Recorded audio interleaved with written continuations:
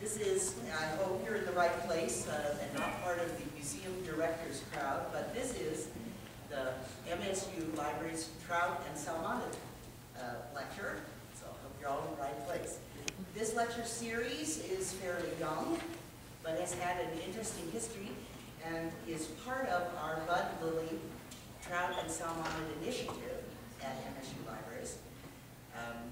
We've had a medieval historian tracing the early days of the very first days of fly fishing in Europe. We've had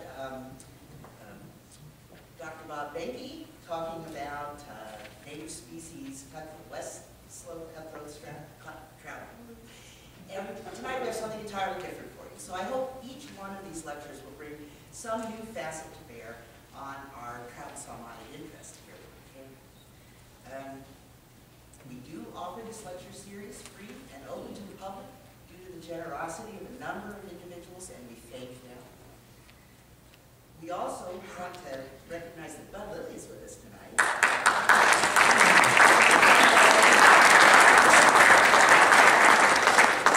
And the collection that he advocates so strongly is, contrary to the information in your program, has exceeded 10,000 volumes as of last summer and continues to grow with a number of important and impressive manuscript collections as well.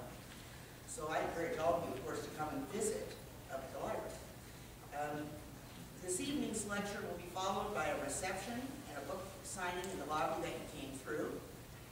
And this event, like any good event, every good event, involves the hard work of a great many people, and I'd like to briefly thank, these are most of the library people, James Prosek, Robin Francis, Jane Howard, Michael Hodges, Kim Scott, and those of you who go up to special collections may know Kim, and the newest member of our team, Angela Tate.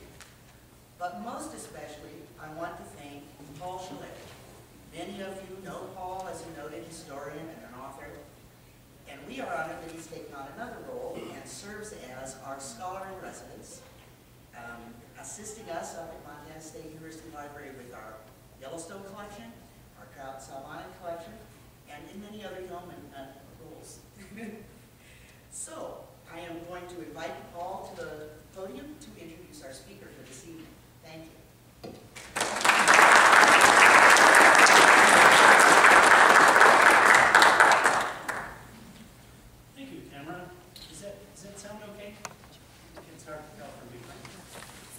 It's really a treat to be here and to be involved in this wonderful lecture series in the Trout and Salmonid Collection Initiative. It's a fantastic collection that we're very proud of.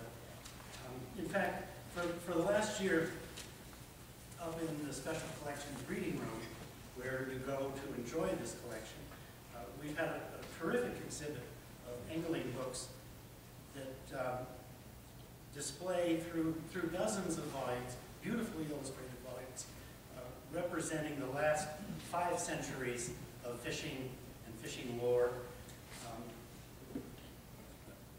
that traces the concurrent development of the craft of fly tying, the science of entomology, and the technology of printing.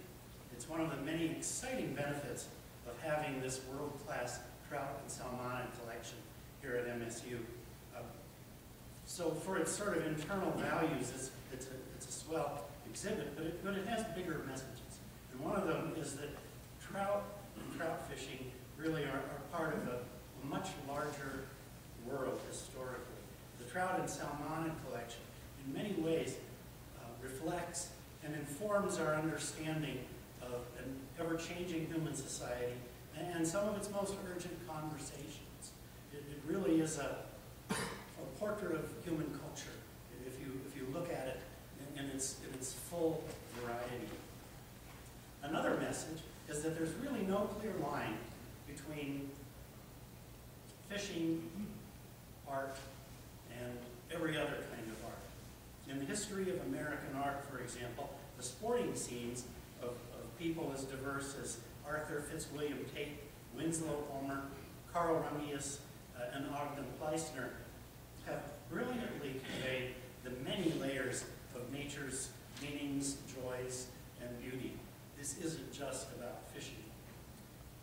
And tonight we celebrate a rarefied part of this artistic tradition, the domain of the literary artists, those multi-talented souls who combine their own words and images to tell a broader and deeper story than either words or images alone could tell.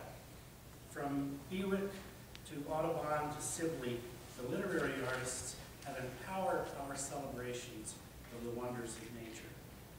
And I suspect there are probably a few fishermen here tonight. And fishermen have a really rich legacy of literary artists. A few examples. Lee Wolf, perhaps the most innovative fly fisher in American history, only drifted into a career in fishing after studying art in Paris in the 1920s. Preston Jennings, the author of our first important American angling entomology in 1935, became a passionate artist, the better to probe the subtle effects of subaquatic light on imitative fly patterns.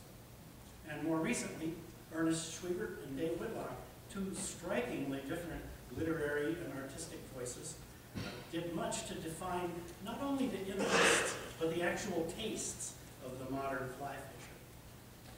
Now, I've chosen, as you've noticed so far, to depart from the time-honored and fundamentally boring approach of just repeating to you what your program has already told you about our speaker tonight.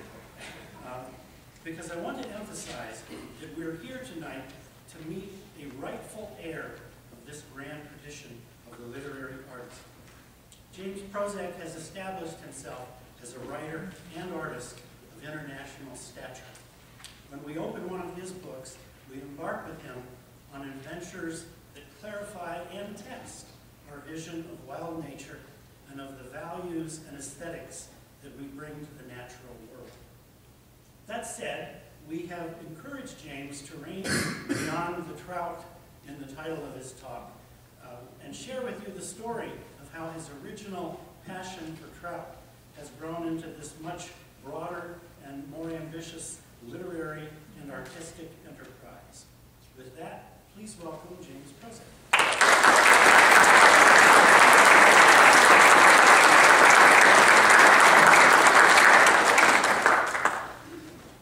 Hi, everybody. I left my clicker in my bag, but I guess I can hit the button. Or I could run up and get my clicker, if you don't mind. Let me run and get my clicker. Hello. You can hear me up here. I think it's in here. Can you still hear me? Let's see. My clicker bag. There it is. Still with me in there? Sure. Yeah. Okay. Found it. So I'm very happy to be here and grateful for the Trout and Salmonid collection at Montana State University for having me out all the way from southwestern Connecticut, where I live in a town called Easton. Thank you, Paul. That was a beautiful preamble, introduction. Thank you, Bud, who I fished with a couple of years ago out here, and any other friends in the audience and people I spent time with earlier today and tomorrow, and everybody. And hopefully I'll get a chance to talk to you guys during the reception. I'm going to take a look at the time so I don't talk too long. But as Paul said, I'm going to kind of start with my interest in trout, because this is the Trout and Salmonid collection lecture. But then sort of talk a little bit about what I've been working on more recently, which is informed by my early love of trout, which was, I don't know how to quite describe it, but some of you, I'm sure, have felt this feeling of total obsession for a creature. But from about 9 to 28, I'm 36 now, I would say that trout pretty much consumed my brain activity more than anything else. So anyway, This is a painting. It's not a trout. Some of you may recognize this. But this is about life size of this painting. Maybe it might be a little, the actual painting might be a little smaller. It's close to life size. It's a swordfish that I saw harpooned off Nova Scotia. I'm doing a project right now where I'm painting about 40 Atlantic fishes. It'll be a book, but unfortunately the book won't be that big. But I'm going to be exhibiting them in spotlight. I'll be can you guys see the image okay? I'll be exhibiting them in a couple different places over the next 2 years. The National Academy of Sciences in DC, the Academy of Natural Sciences in Philadelphia, and the Addison Gallery of American Art, which is in Massachusetts, all East Coast, unfortunately. Maybe we'll try to travel in some other places, but the idea is I'm not painting a fish to represent a species in a field guide. I have some issues with the whole idea of species and the species concept, but I'm painting an individual fish that I had a personal experience with. So as I said, this particular swordfish I saw harpooned on George's Bank off Nova Scotia, and it had this particular like X-shaped mark near the gill plate. So I painted that in, and it's very much, these paintings for me are very much about the experience of being there with the fish. So they're experience-driven pictures, and if I see myself reflected in the fish, I'll paint a little bit of that in there. In this particular fish up close, you can see me leaning over the fish in the eyeball. But it's about the predatory relationship with the fish, and I'm painting it not underwater in its environment, but at the moment that it leaves its element, the water, and comes into ours, the air. And anybody who's caught fish before, trout, but especially these large oceanic pelagic fishes that grow in the oceans, when they first come out of the water, they're pulsing with color and light, and almost like they're lit from some internal source. But they're not only flickering with their own internal light, and marlin fishermen will often talk about them being lit up, but they're basically swimming mirrors reflecting the world around them. So everything in the environment around them is reflecting back at you in some abstract form. So for an artist, I really enjoy that challenge of trying to capture that moment, which is just a moment. You can't really paint a fish. It's a dynamic, constantly changing thing. Any painting of a fish is just an interpretation. So these are my interpretations, but I also wanted to paint them life size so people would have some idea of the monumentality of these fish that we were losing, especially like a bluefin tuna. It's just an amazing fish. And for me, one of the best ways to see some of these bigger fish was on harpoon boats, because they actually stalk the fish and they throw a spear at the fish, and it's pretty amazing. But anyway, maybe the clicker doesn't work. This is a sailfish, but I'll start more with at the beginning with my interest in trout, and then I'll try to explain some of this other stuff. This is James, probably at, I don't know, 14 years old. I went to a camp in the Tetons called Teton Valley Ranch Camp, and that was my first exposure to the West, my first trip on an airplane. It was a really formative experience, and this was an introduced brook trout into some high mountain lake in Wyoming, a Connecticut trout that followed me out west.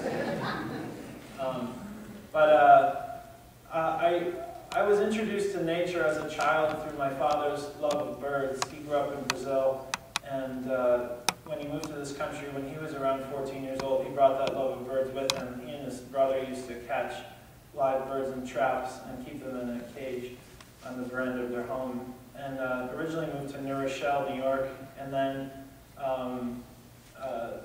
went to Fort Schuyler Maritime Academy on the East River and sailed in the Merchant Marine. He always told me that I should travel while I'm young, because he had an opportunity to travel while he was young.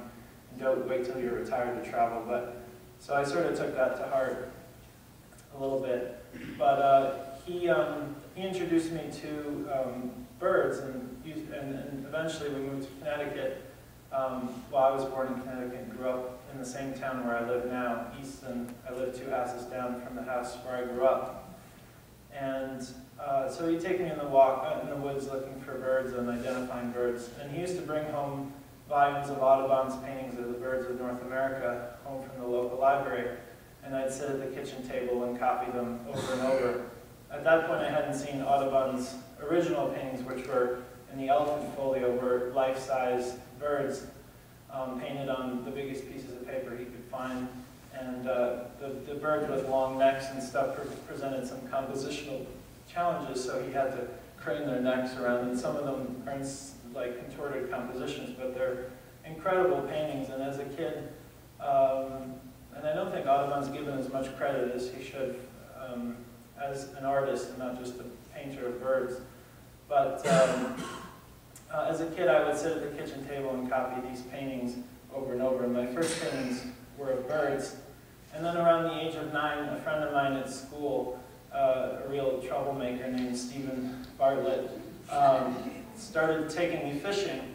And it was a kind of a transitional time in my life because my mother had just left home, and some of the places I walked in the woods with my father and mother were sort of temporarily poisoned. So I was, I think, searching for new mediums to play in, and so this new watery medium opened up to me, and we fished for largemouth bass and poached, and there's like 4 drinking water reservoirs in my town in Easton, and there's a lot of open watershed land around the reservoirs, thousands of acres, so it's kind of this mini wilderness area, even though it's about 50 miles from New York City. And so we had a lot of fun fishing illegally in these reservoirs, and fishing illegally is always more fun. And he took me, I remember it was February and it just snowed, and we walked from his house through the woods to this little stream. We were probably 11 years old at that point. This little stream that came in the north end of the Easton Reservoir where there's native brook trout, and I caught my first native brook trout. And I couldn't believe the colors on this fish. It just like a tropical fish living in this small, really dark, steeped, with tannic colored, teak-stained kind of creek. And, the blue spots or red spots with blue halos and orange bellies. You guys know what I'm talking about. And I just completely fell in love with this fish and started painting them. And I went to the library looking for a book on trout equivalent to what Audubon had done for birds, assembling them all. And I couldn't find one, so at 11 years old I thought, well, I'm going to make the book on the trout of North America. And this was before the internet. It's hard to believe, but so I guess kids do other things now besides paint trout. But I was writing like handwritten letters at 12, 13 to departments of wildlife around the country in states where I thought there must be trout, Colorado, Wyoming. And what I found was that there were particular people that sometimes studied an individual type of trout for years, the Humboldt cutthroat or whatever.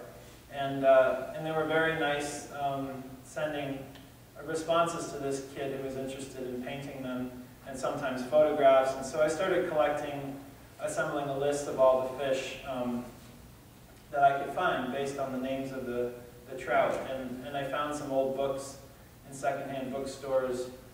One important book was American Food and Game Fishes by David Starr Jordan and Walter Everman, or whatever his name was. But Jordan was the first president of Stanford University and a really interesting guy. And I became fascinated with these characters who had discovered and named some of these different trout. And at 16 years old, when I got a driver's license, I started in summers trying to drive around and look for some of these native trout. And there was a particular landlocked Arctic char that lived in some lakes in Maine, and that was within driving distance. So my friend and I drove up to the Red River Lakes in northern Maine to try to catch a blueback trout, which is really just a landlocked Arctic char, but we just thought it was the holy grail of everything. And so it was just like amazing the intensity with I loved these fish. Amazing to me in retrospect.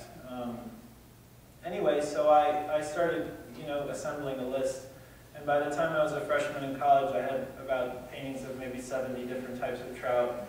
And I sent out 10 proposals blindly to 10 publishers, was rejected from 9 of them, and found a publisher, Alfred Knopf of Division of Random House, to do this book, which I was talking a little bit earlier today. It was kind of miraculous because Random House gets like 50,000 unsolicited manuscripts a year, and the editor who happened to pick up the book was had grown up in Eastern Oregon on a mink farm and was a fly fisherman. So somebody there must have known he liked trout, and his name is Gary Fisketjon. He's also very an important fiction editor. He edits Cormac McCarthy and Richard Ford. And I went in to meet with him. He's smoking unfiltered Camel cigarettes in his office in New York. And anyway, the book eventually came out my junior year in college. And at the time I was studying to become an architect. But as my father always said, I need to have some kind of profession because artists starve and you can't be an artist for a living. So, but the book did well enough that I thought, well, maybe I'll keep trying to write books and paint pictures. So that's what I've kind of been doing ever since, and doing the same thing I've been doing since I was 5 years old. So then I wrote some other books. My second book was called Joe and Me, about my friendship with a game warden named Joe Haynes, who caught me fishing illegally in one of the reservoirs when I was about 14. And Joe became a really important outdoor mentor, teaching me about hunting and fishing and ice fishing and mushroom hunting. And then I did a book about Isaac Walton. I got a travel fellowship at Yale for my senior thesis to travel in Isaac Walton's footsteps. And then I guess on the title of this lecture, it talks about a project I did called Fly Fishing the 41st Parallel, where I traveled the line of my home around the world looking for native trout, which was the idea of an editor at HarperCollins that I did the Complete Angler book with, a totally harebrained idea. He'd been thinking of sending an author on a trip, cooking on the latitude line or doing something, and so he said, how would you like to fish around a latitude line? I said, oh, that sounds like a fun thing to do. And so I chose a latitude line at my home, 41 degrees north, and I went in a straight line east around, which happens to be in the middle of native trout territory. Maybe I should show some more slides. Coincidentally, my address growing up in southwestern Connecticut is 41 Ketchel Street, the same number as the latitude line. Just, if you're into numerology or something. It also adds up to 5,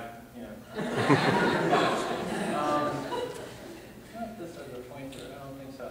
But that red line there is roughly the 41st parallel. I guess up here we're probably 48 or 50 degrees. 45th? Okay, not that high then. So it was a good excuse for me, though, to continue my trout researches, because trout are only native to the northern hemisphere. I mean, trout's kind of an arbitrary term because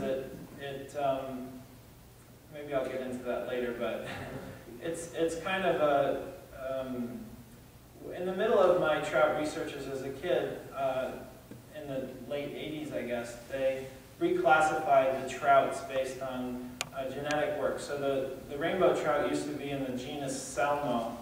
I'm not really into all these Linnaean hierarchies. The Linnaean system distills everything down to a genus and species, like Homo sapien, Salmotruta for the brown trout. But the brown trout, which was thought to have been related to the rainbow trout, was reclassified with the Atlantic salmon, and the rainbow trout was classified with the Pacific salmon. And the brook trout, my native trout, was actually most closely related to the Arctic char. So what people used to think were trout, which are just fish with a similar profile, that trouty-looking profile with the squarish dorsal fin and the adipose fin, actually aren't that closely related. So in the middle of my making this book on trout, the first book of the trout of North America, I kind of came to this conundrum like, well, what do I include? A sockeye salmon's actually related to, more closely related to a rainbow trout than it is to a brown trout, but I don't like sockeye salmon because they look ugly, so should I include it? And so it was totally arbitrary, the decisions I made as far as what to include or not include, but I based all the paintings on fish that had been named by reputable biologists, but I also learned very quickly that people couldn't agree on how many trout there were, or, you know, take two species like the rainbow trout and the cutthroat trout. Technically, species aren't supposed to breed in the wild and create fertile offspring, yet there are places where rainbow trout and cutthroat trout ranges overlap in native places naturally and create fertile hybrids. So the whole species thing sort of started to lose a little steam with me. And things began to get a little fuzzier at the edges, but still I had to, you know, have these fish in a book, enough to make a book. But I realized that I could have painted 300 trout for this book, and they would all be pretty different. But I just did 70 because I, you know, had a deadline. But anyway, so trout, I think the southernmost native salmonid fish is in Taiwan. It's a landlocked Pacific salmon. That's around 28 degrees north, close to the Mexican native trout. But anyway, the northern hemisphere is pretty much it. But for one of the fish that I wanted to paint in this book on the trout of Europe and Asia and North Africa has a huge native range. It's native from Iceland all the way to the Pamir Mountains in Kyrgyzstan and Afghanistan, from Arctic Russia to North Africa in the Atlas Mountains of Morocco, and that's the brown trout, which is a pretty awful name for a beautiful fish. But anyway, in the course of doing the research for this book, I realized that pinning all the diversity of the fish that I saw into one, or fitting it all into one species name, for this really rich, beautiful fish that lived in this vast native range. In streams, I saw fish in streams in Sardinia, and, you know, in the Mediterranean Sea, in this island where there were brown trout living and feeding in 83-degree water that had adapted to these desert streams. And then, you know, these other trout in the Balkans that only lived in the first 300 yards of a spring-fed creek because they'd adapted to that particular part of the stream, and they had a, you know, specialized mouth shape for feeding on the bottom of these soft-mouthed trout. I just felt like it was an injustice to lump all this stuff into one species name, because if someone came in from the outside and said, oh, that's just a brown trout, you could dismiss the whole ball of wax. So I became very suspicious of classification and taxonomy. Anyway, more pictures.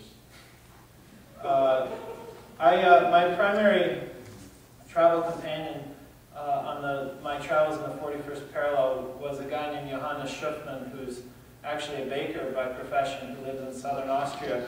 He's the most knowledgeable person in the world on native brown trout. He's seen more native brown trout in their native habitat than anybody in the world. I'm pretty sure of that, from, you know, Spain to Kyrgyzstan, Norway, Morocco. And he's provided tissue samples to, in particular, this guy, Louis Bernichet, a biologist at Laval University in Quebec, who's trying to create a genetic map of all the trout, the brown trout. But I'd written Robert Benke, who a speaker here at this lecture series. Some of you know Bob. He's kind of the mothership of trout research people, the granddaddy of trout biology. And I'd written him when I was in college to ask if he knew anybody who caught trout in the headwaters of the Tigris and Euphrates, because I wanted to go look for trout in Europe and Asia.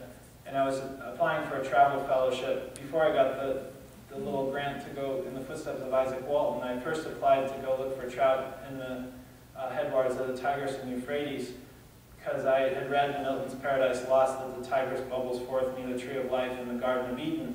And I thought, well, I'll go look for trout in Eden, in Paradise. And the trout, of course, survived the flood, because God must have favored the fish, because he chose a fate for land animals that wouldn't kill the fish. And because I don't think Noah had fish tanks on the ark.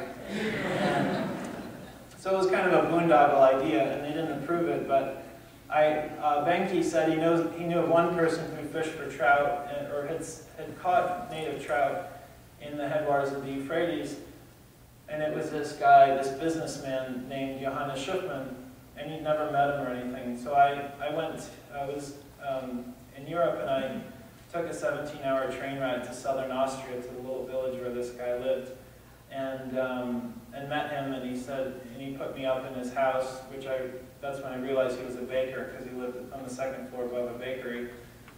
Several generations baker in this little Austrian town. And the next day he took me, he and myself and his wife drove over the mountain divide from southern Austria into Slovenia. And we pulled up by the banks of this beautiful stream called the Socha. Some of you may have been there. It's an emerald-colored river. And we parked next to this big sign there was a fish with an X over it, the universal sign for no fishing. So that means, of course, there's good fishing there. So I started stringing out my fly rod, and Johannes said, no, leave your fly rod. And he proceeded to put on a full-body wetsuit and jump in the river with his little handmade net. So he made this net that tapers down to a point, and so when he gets a fish to swim into the net, thinking maybe it's cover or something, it gets its head stuck in the net and it can't turn around and come out. So he's not an angler, but he is obsessed with, in the sense that he uses a rod that bends in an angle. But he loves trout. More pictures. So some people ask, how did I find trout in Europe and Asia? And I said, I just looked for the signs. So this is, if you can't read Armenian, that says Ishan, which in Armenia they call the trout the prince fish. And this is on the border of Slovenia and Austria. There's a trout and it says fly club, so that's easy. That one says truchas. I speak a little trout, Spanish trout, so that's easy. This one says pastrava, that's in Croatia. And I can't read Japanese, but I know that's a trout, so I know there must be a trout somewhere around there. So I figured out that if I learned the word for trout, in Turkish it's alabalık, in German it's forellen, in Russian farel, in Kurdish it's güzelek. If you learn the word for trout and the word for beer, you're pretty good to go. And this is a beautiful headwater stream in the top of the Tigris River, so I did make it there with Johannes. This is part of the 41st parallel travels, and we caught some trout there. We actually drove from Austria to northern Italy, took a ferry to Greece, drove through Greece into Turkey, all the way to the Iraqi border, and then back up through Macedonia, Serbia, Bosnia, Croatia in the late 90s, and there was still fighting going on in the Balkans, so it's a little dicey. But some of that stuff in my book. So this is a trout from the headwaters of the Tigris River, which we didn't get on that trip because we couldn't get into the tributaries we wanted to because there was active fighting between the Kurdish people and the Turkish military, and they wouldn't let us go to certain places, and it just became so impossible to go anywhere because of all these military checkpoints that we gave up. But Johannes went back a couple years later and caught a few specimens, and these are probably the first color photographs of Tigris trout. It's kind of a cool fish there, the big adipose fin. And the Tigris and the Euphrates were so interesting to Johannes for brown trout because they're the only streams in the region that flow to the Persian Gulf, and there were never any trout. I guess that goes to the Indian Ocean or whatever. There were never trout anywhere around there, so these fish crossed over from headwaters from the Caspian Sea, the Mediterranean, and maybe even the Black Sea drainages, because the headwaters of the Tigris and Euphrates go almost to the headwaters of, to mountain passes where the headwaters from other drainages come. So at certain periods, they were able to cross over. So these fish are kind of hybrids between brown trout from other drainages. Turkey's really interesting for brown trout, native brown trout evolution, and the Balkans, but Turkey in particular, because they have trout have been isolated in these four distinct drainages, the Caspian Sea, the Black Sea, the Mediterranean, and then the Tigris and Euphrates, which go to the Persian Gulf. This is a native trout to Armenia. It's called the Ishan princefish. It has beautiful big black spots. I just really was into the physical diversity of the fish. This is one of those soft-mouthed trout. This one's from a river in Croatia. But you can see it has that sort of grayling-like mouth, but it's genetically most closely related to brown trout. They call it locally the zlousta pastropha, the evil-mouthed trout. These are some little native trout from Japan and Hokkaido that look very much like, reminded me of my native brook trout at home. That's a camel. Not sure how that got in there. That's a Mongolian rental car. This is a very peculiar trout that was discovered by a guy named Igor Chereznev in a lake called Elgigitgin Lake in northeastern Russia, Chukotka. And the lake apparently only goes ice-free once every 6 years or something. And they caught these big predatory char in the mouths of these little creeks that were where there was warmer water, they could digest their food more easily. And in the stomachs, they found this very peculiar-looking char-like fish. So then they dropped the gill nets down about 400 feet, and they caught these things that were classified as a new genus of salmonid fish, Salvathymus, I think. Whatever. Sorry about that. These are just different reproductively isolated populations of Arctic char from the same lake in the Trans-Baikal region, in the region of Lake Baikal. Not in Lake Baikal, but it just fascinated me how you had all this variety, even within the same lake, reproductively isolated populations that look so different. And I started to wonder, how do you describe all this diversity? The simple, Linnaean system, taxonomic system isn't enough. This is a Mongolian boy with a grayling. This is, I thought I'd throw this in since Robert Benke is such an important part of the trout world and was so important in my researches. But this is Benke in his former office at Colorado State University, very tidy. And I started sending him letters when I was probably, 12 or 13 years old, and he responded to them. So that was really nice of him to do, and without him and all his work, I would never have been able to do any of the trout work that I did, because he just sort of introduced me to people, or at least told me where they were, so I could seek them out. I can be very persistent. But anyway, I love that office, and his specimen room was even neater. Let's see. Oh, that's just a dead cutthroat trout. You guys have probably seen those before. Labrador dog. And then these are some of the paintings I did, this is called a marbled trout that lives in Slovenia. They're just, I never was pretending that these look like the actual fish, but they're just my renditions of the fish. Maybe they resemble something.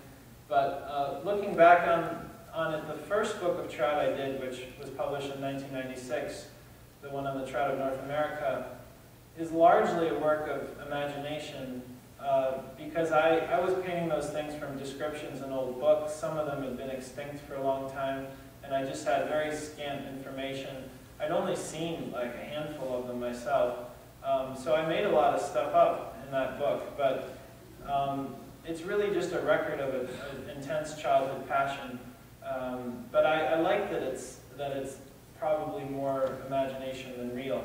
And I've become interested in a particular period of time when this kind of stuff was going on a lot. And in Northern Europe in the 16th, 17th, 18th centuries, when merchant ships were going abroad and bringing specimens back from different places, the artists in Northern Europe never saw these things in life. They were just painting them from flaccid, skins and pelts and stuff.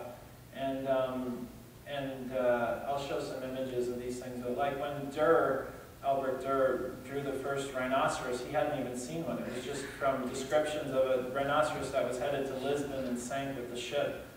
But the drawing is so fantastic and fantastical that it didn't really matter to me anymore about accuracy. It was more about just kind of thinking about our relationship to fishes and whatever, I don't really think accuracy is possible. You can reach some level of accuracy, but after that, anything we try to do is just kind of an illusion in my mind. But this is a native char in Japan. They call it miyabe iwana, I think. And I started thinking about the history of depicting stuff in nature by humans. Why do we do it? Why draw something that we see? What's the point? And when I would draw a trout as a kid, when I was like intensely into fly fishing, if I drew a brook trout, the entire experience of being on the stream and catching that fish flooded back into my head. It was such a weird experience. And whenever I've been out in the field and drawn like a flower or a landscape, actually sitting there, I remember that hour or however long I was there so intimately, so much different than just snapping a photograph and moving on. And whenever I look at photos from a trip, they just completely pale. They might help bring back some memories of the experience, but they're just, to me, just really pale representations of a rich life experience. But I think my personal opinion about these are cave paintings in Lascaux, France, or Chauvet, or one of those caves. Why these people did this 30,000 years ago, I think that drawing the things that you are pursuing was a big part of becoming a successful predator, because by drawing something you really have to learn the anatomy, the articulation of the muscles, whatever, and so they would be able to internalize being there in the field, looking at the thing, and I think drawing helped them become more efficient predators. And with having to predate, to kill things in order to survive, I think we also, I don't think humans ever enjoyed killing things. Some, psychopaths might.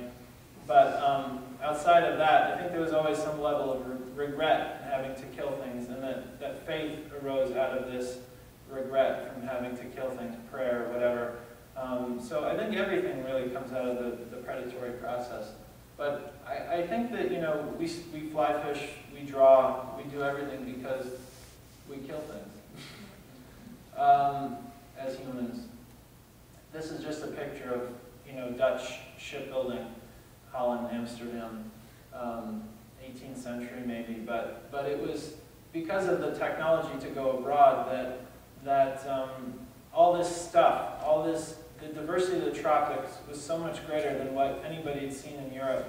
And, before people started going abroad, people only needed to know the names of, a handful of things in their local area that were important to them. But once all this stuff started flooding in from the tropics, they needed some system to organize it all. And that's when Carl Linnaeus stepped up in 1735 and created this hierarchical system of classification.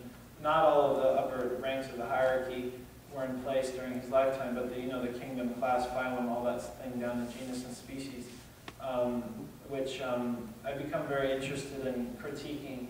And I think that at some point we'll lose at least the upper ranks of the hierarchy. It's just an oversimplification of nature. But it was necessary at the time. This is Durr's drawing of a rhinoceros that I described before.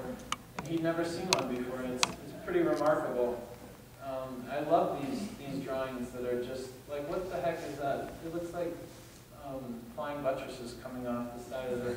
It's architecturally interesting, maybe even more interesting than a real rhino. I mean, I think the human imagination is just incredible. The first skins of birds of paradise to come back from New Guinea didn't have feet on them probably because the locals skinned them and took the feet off to put in headdresses. So the Northern Europeans imagined that birds of paradise didn't have feet and never landed. That's why they called them birds of paradise. And that they just like pooped out an egg and the male and female juggled it like a hot potato until it hatched. And then, these have feet because this was a later drawing, but there's drawings of, I should try to find one of the male and female juggling the egg back and forth. But when Linnaeus came around to naming the bird of paradise, he named it Apoda, without feet. And then there were instances, I'm interested in the history of natural history painting and how we've drawn nature.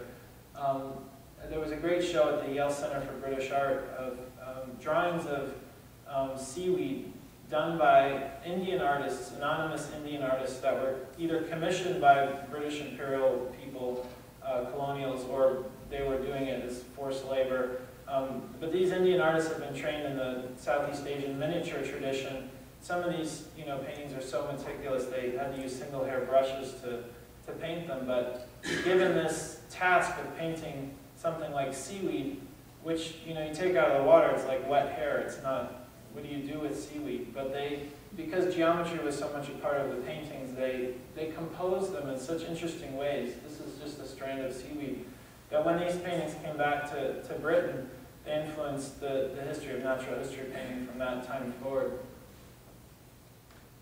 But the exhibition was called Ocean Flowers. This painting was done by a woman named Maria Sibylla Merriam, one of the few women to go on a sort of expedition to New World South America in the 17th century.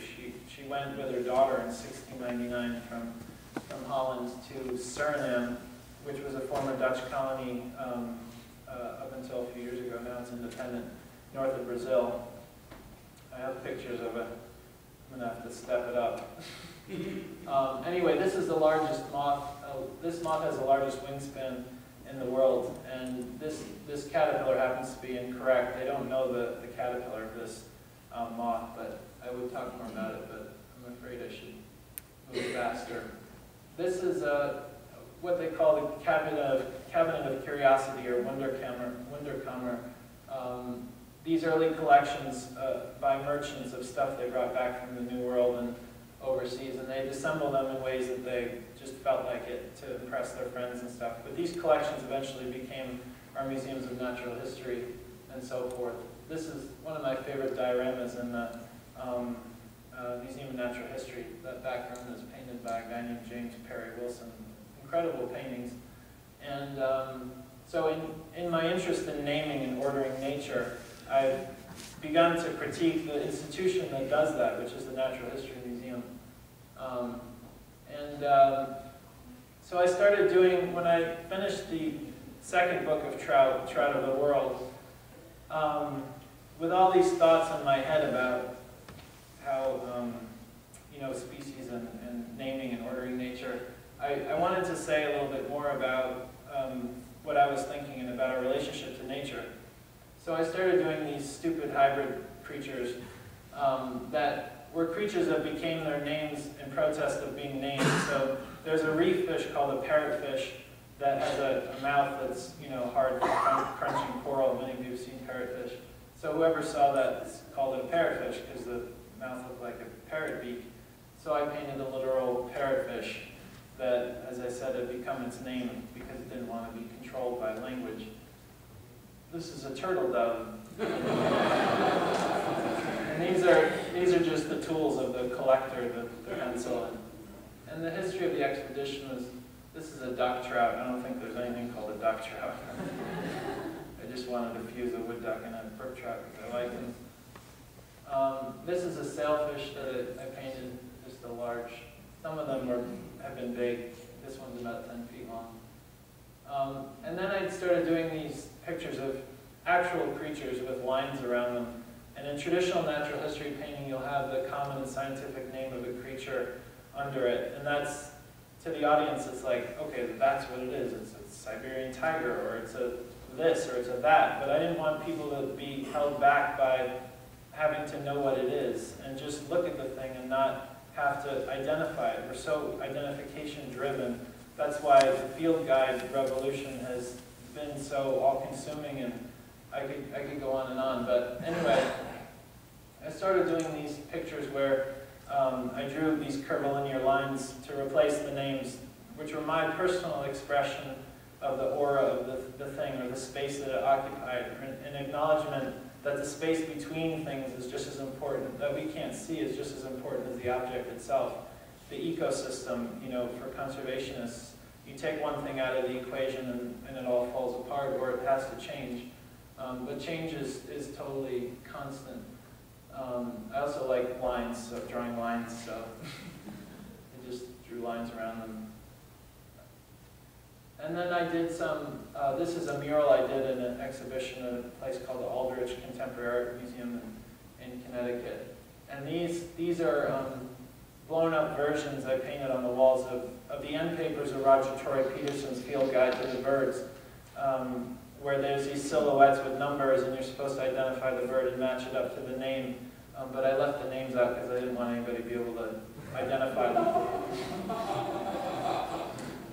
And then I did, although I think, you know, of all the work that Peterson did, I think that is the best picture that he ever composed. I mean, I like his drawings of the birds in the environment, not so much, but it's such a gorgeous composition, and that's just a copy of his, you know, end papers blown up.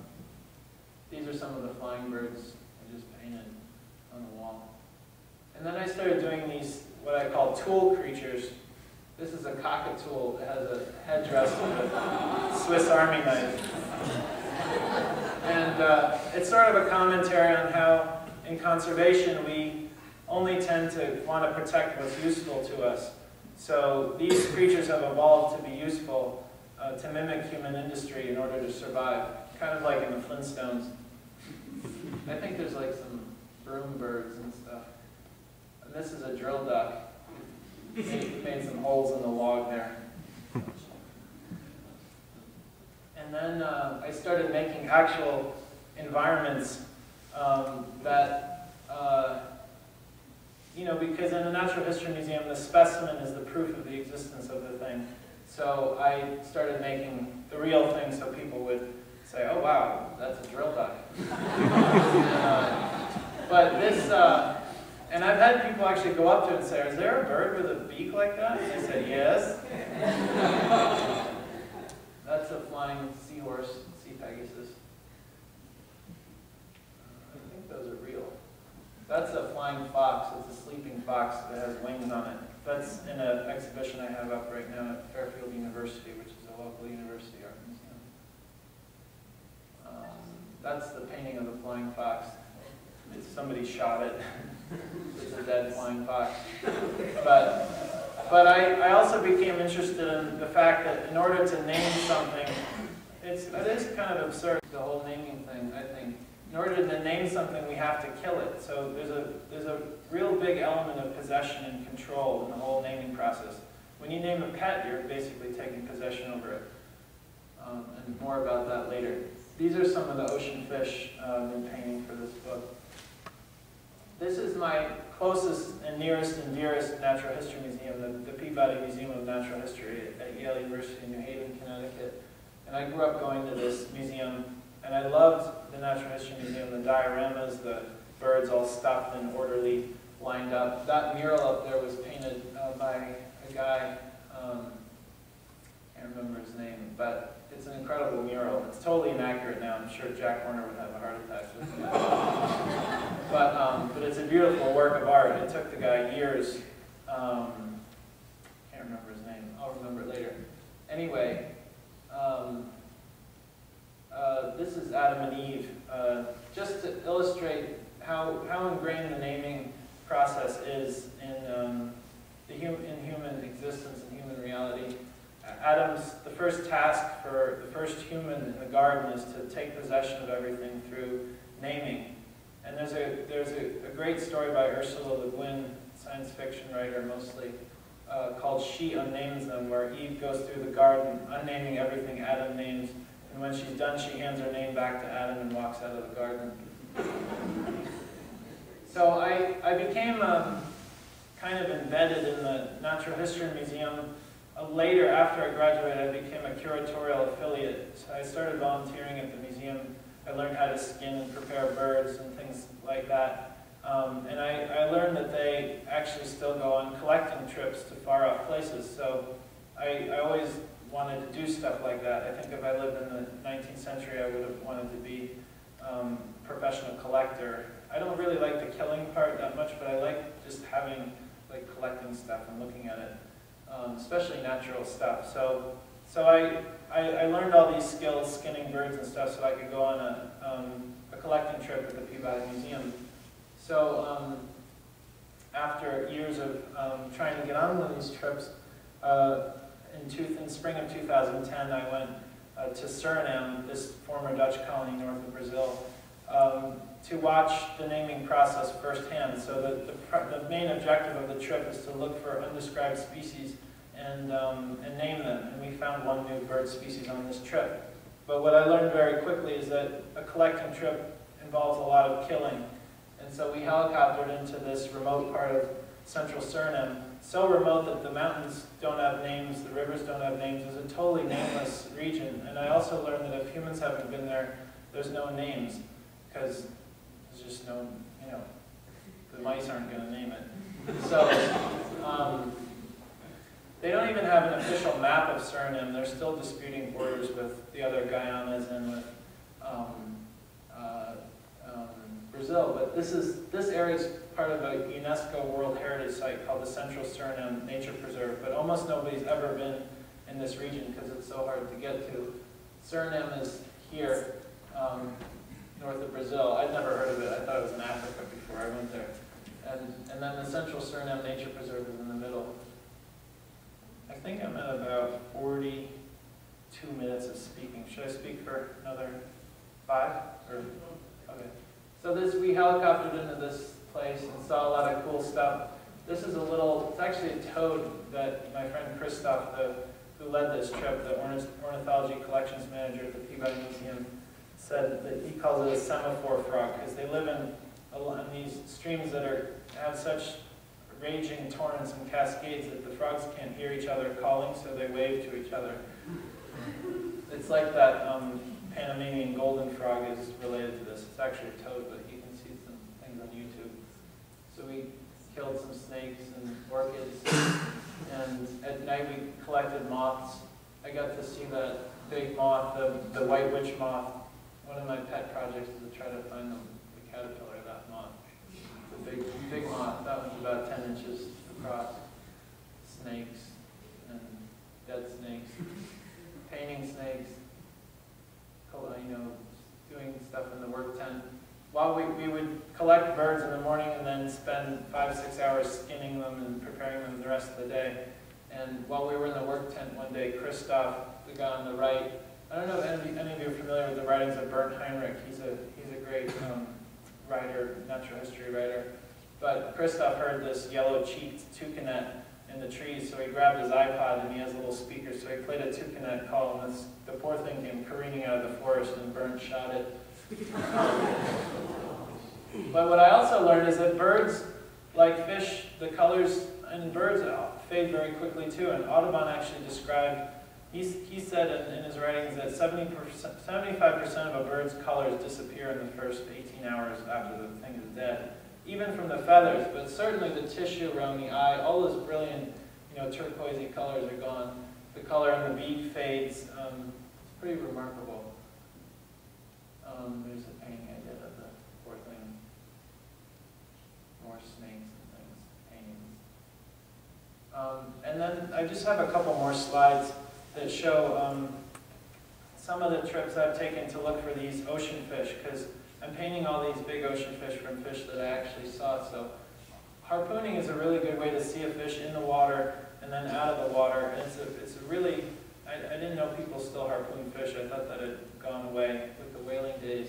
But it's such a interesting old way of catching a fish, and it's very sustainable because you only kill the big ones and or the ones that are mature. You don't catch. There's no bycatch like long lining.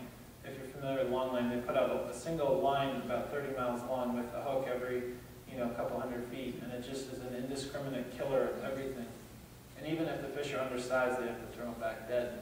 So with the tuna fishing, there's a little plane spotting the tuna from the air. This is in Cape Cod Bay, and there's a harpooner on the pulpit. In New England, they call it a pulpit. This is about a 40-foot platform off the bow of a 42-foot boat. And then he throws the thing at the tuna, and then the tuna dies. But when they're first brought out of the water, they're just like so incredible. The colors and the light pulsing on them, just this, you can't capture it. I mean, a photograph can't, a painting really can't, but you can try. There you can see the people reflected in the tuna. That's a painting of a tuna I did years ago. That's just for scale. That's a harpoon boat in Nova Scotia for swordfish. There's a swordfish that was harpooned. You can see the dorsal fin of the swordfish over his left shoulder. And that's a swordfish. Anyway, I would talk more about it, but you know, I've never really seen a drawing of a swordfish where that big eye is depicted, you know, accurately. So many pictures of swordfish are corrupted by people's other images of like marlin or other billfish, but a swordfish is a totally different beast. Very strange. I was so obsessed with looking at the eye that one of the fishermen cut one of the eyeballs out, and I held it in my hand, and it was like a softball. They're just huge in my foot. That's in my studio. This is, oh, I forgot about these. This is in Cape Verde Islands this summer. I went to see a big blue marlin, and there I'm painting it in the studio. And here's the last couple of pictures. And with the cod. I think that's it. Thank you very much for listening.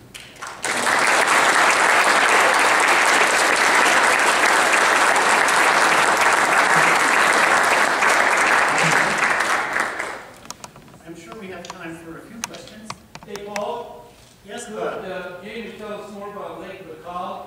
Oh, I've never been to Lake Baikal. The closest I've been itself is Lake Hunskul in northern Mongolia, which is, I think, attached to Baikal. But I've never been actually to Lake Baikal itself. I guess I missed it. I thought you mentioned it. I did. I mentioned those char were from a lake near Lake Baikal. And that picture was taken by a Russian biologist named Sergei Alexeyev. So I hadn't actually been to that particular lake where the picture of those char with the little card of the. But I've been around it, and I've been to eastern Russia, and the closest I've been to Baikal though is northern Mongolia, this Lake Hunskul Lake. I mentioned that National Geographic, talked about that huge drought in Lake Baikal. Yeah, there could be taimen or big lennox in Lake Baikal. Yeah, I know in Hunskul Lake there's taimen, those big salmonid-like fish. I think I don't know what else. Probably some sea monsters too. But you don't have any paintings to see? No, not yet. It's a good idea. We need to do a little housekeeping. Kim, the distinguished gentleman with the cardboard boxes, is gathering up everybody's form for the door prize. And I just want to make sure everybody who is interested knows that. Yes. Is there any other fish you'd love to see in paint? Is there any particular fish you'd love to, Probably lots of them. A lot of the reef fish, tropical fish. There were a couple. I tried to get some of these beautiful grouper, like Nassau grouper, and I never saw a nice sized one. And the Nassau grouper seems to be a really pretty fish, so I wouldn't mind seeing one of those. But yeah, other trout. I'd like to see some of, some other. I'd like to go to North Africa and look for other places with native trout. Algeria apparently has trout, but we never went there. But there's always Montana,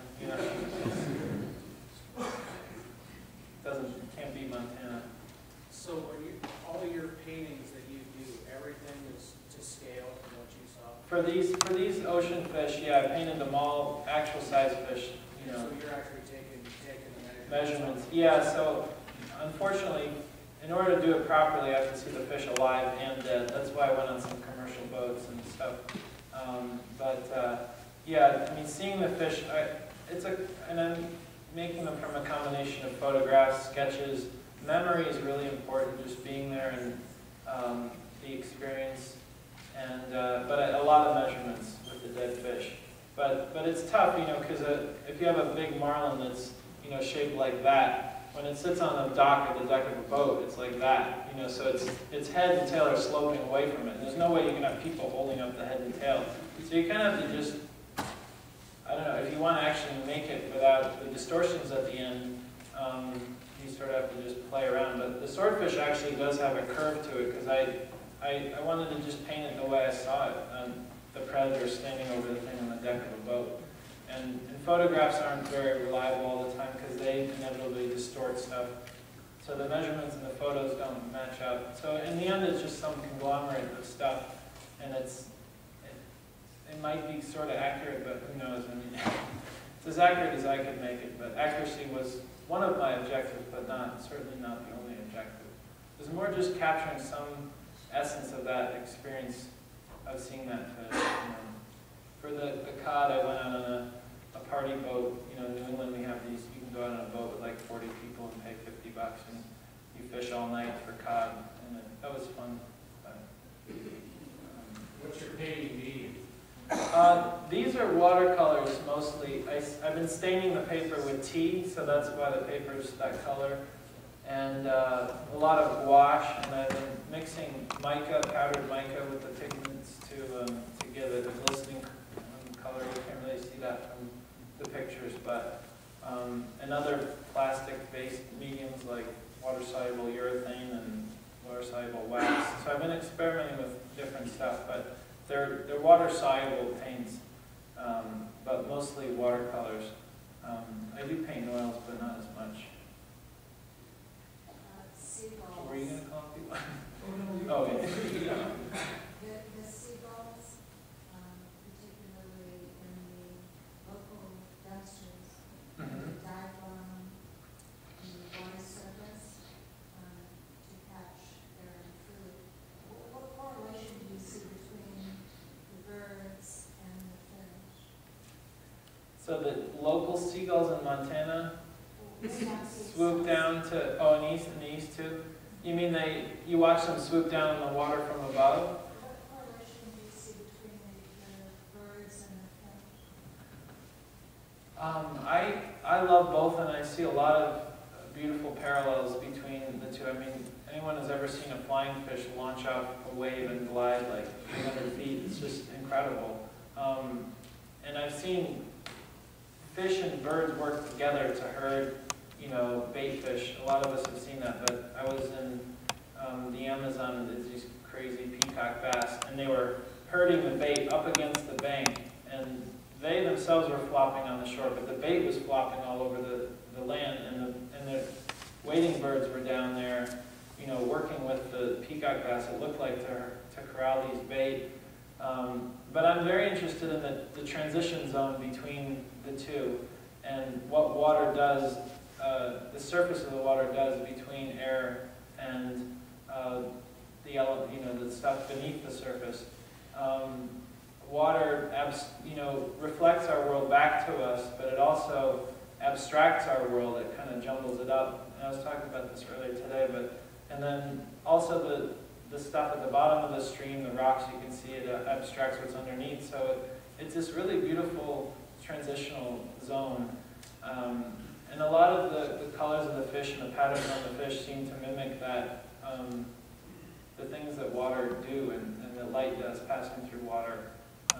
So I'm not sure that answers your question, but I like thinking about that stuff. The general public obviously has a fascination with sharks, Shark Week, etc. You don't say anything about sharks. Do you not share that similar fascination? The question is, do I share the fascination with sharks that people who watch Shark Week on Discovery Channel do? And I only painted one shark for this ocean fish book, and that's not because I don't like sharks, but just logistically it was hard to see all these fish. And I didn't want to kill a blue shark. Blue sharks are really easy to catch around where I live because nobody eats them. I didn't want to just kill it and dump it. I guess I could have buried and grown tomato plants over it. But the mako, to me, is an incredible fish. And as part of the research for this project, I stalked different tournament docks this summer and the previous summer. There's a white marlin tournament in New Jersey and Cape May and Maryland, and there's a couple different shark tournaments in Maine and the Cape and Montauk. So I was at one, and I try ahead of time to talk to the tournament organizers to let me go inside the ropes and look at the fish.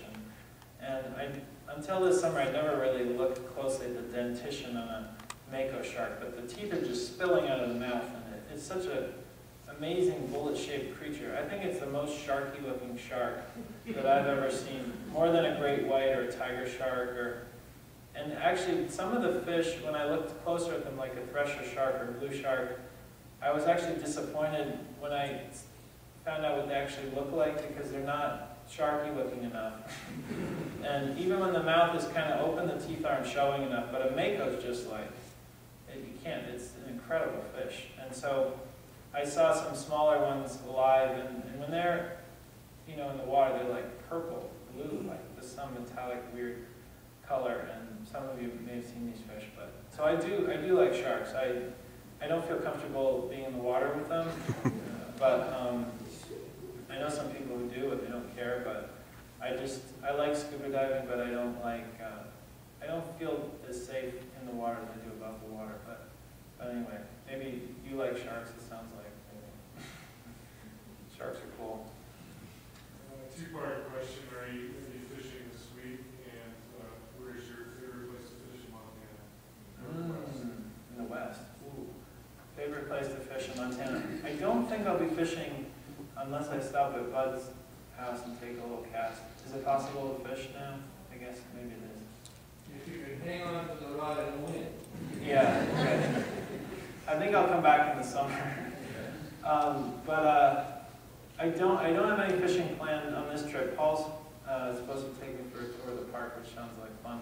Maybe we'll see a trout in the hot springs or something.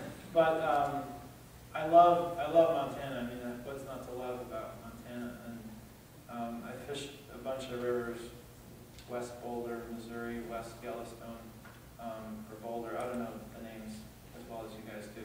But also small streams. Some of the small, when I was looking for some of the native trout, that was some of my favorite fishing little creeks. Actually, in Yellowstone Park, Todd Cole, is it the fisheries guy, told me about this little creek where they found a pure strain West Slope cutthroat trout in the park, and it's supposed to be just Yellowstone cutthroat. So either somebody put it there or it got there somehow. So I went to this little creek, I think it's called Wildcat Creek or something. Maybe not Wildcat, but do you know that creek, Paul? Later. Anyway, maybe it's a secret. But I caught these gorgeous little, maybe I'm revealing some secret, I'm sorry. No. But I love those little streams. So anywhere, I went to this camp for summer in Kelly, Wyoming, in the Teton Valley there, and that was just incredible. It was on the Grovant River, which goes in the Snake, and that was incredible. And then some of the high country lakes where they introduce trout, even though I'm sort of a native trout purist, those experiences are great, like in the headwaters of the Green River Lakes, and the Wind River Range. The winds are like one of my favorite mountain ranges. Hiked up to some little lakes, this lake called Phaler Lake, and I saw introduced golden trout spawning in the outlet stream, like nice fish. And yeah, it's hard. It would be impossible to pick one place, but I love Montana. Hope to come back many times. Jenny, I want to make sure I do justice to the drawing. And so but I'm not sure I understand the procedure at this point and how it's going to be. Procedure while you're in the draw. Excellent. Oh, we're going to do it right now. Fix them all up there. I think James should draw. No, I don't want to be responsible. Paul, you draw. Work your hand around in there. I'll draw and you read. Well, you have James read. Yeah. You draw, I read. Okay. The cool thing about this is that you can get personally described. He might even do a drawing for you. Sure, of course. Tony Nunnick. Do you want me to give this a test?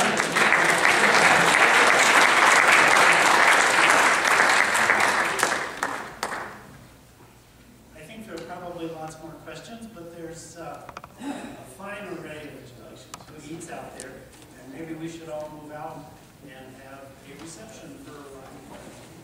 No, wait a minute. Jane is signaling me cryptically. Yes, there's also a book signing.